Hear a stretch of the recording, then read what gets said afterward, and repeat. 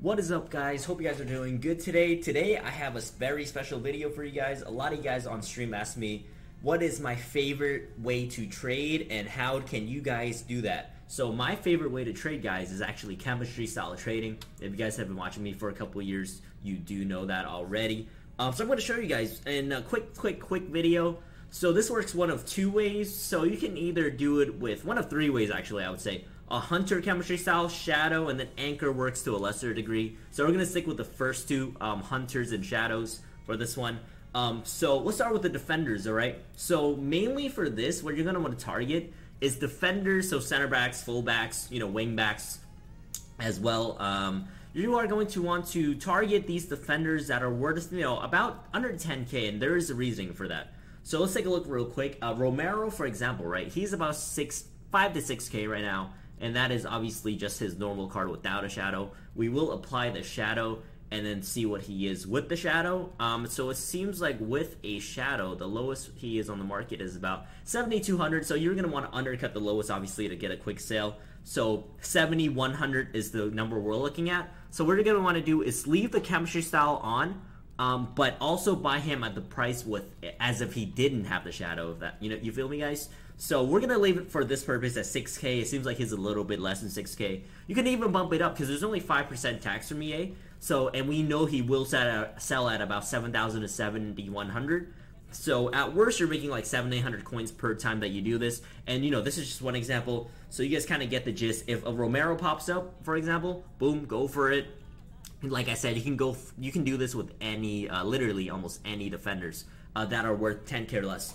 So why we try to stay away from the higher rated, more expensive cards, for example, like Varane, is because if somebody can already afford, say, Varane, right, chances are they can afford a shadow chemistry style for a couple thousand coins to apply on their Varane. So as you can see, it doesn't really matter for these, super high rated expensive cards. It's more the low rated cards that people are hesitant to, put a shadow on just because maybe they don't want to waste their coins on it, or they want to sell it for more coins, or whatever it is they want to do. They want to use it for a different card.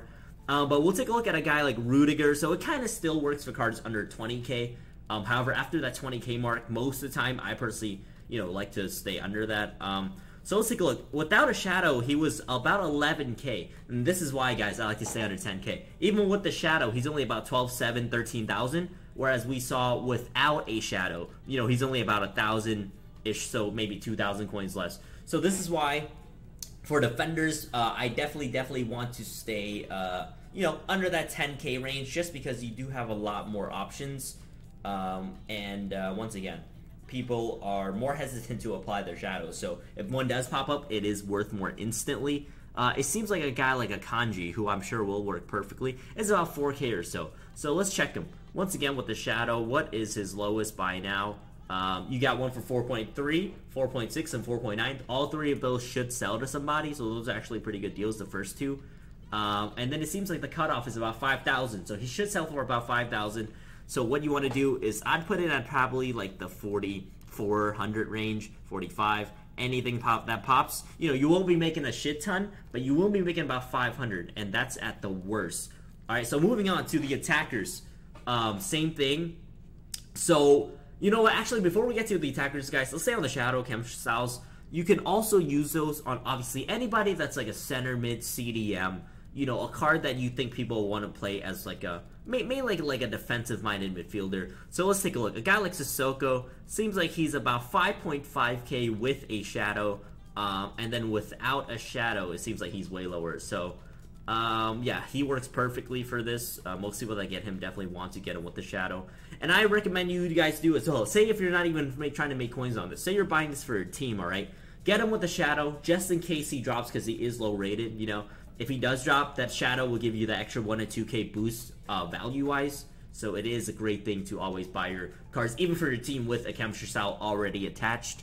So, okay, now moving on, all right? We're going to move on to the attackers. Same logic. I like to stay around, like the 10k mark, because once again, if a guy's buying like Mbappe, Ronaldo, or whoever, even like a Messi, right? Chances are they can already afford like a Hunter Chem style to apply to those cards. Whereas the guy rocking a 2,000 coin João Felix probably cannot afford it unless, you're a guy like me and you just like to rock cheap squad. So let's take a look. João Felix actually Doesn't seem like he's selling for too much. About 3,300 with a hunter. Let's see him without a hunter. So he's about 2,400. So yes, it does work. You can make about 800 coins per time. And a guy like him, I do think a good amount of him should have hunters on it. But yeah, you guys can snipe it like this every time. Oh, for example, boom, perfect example for the video.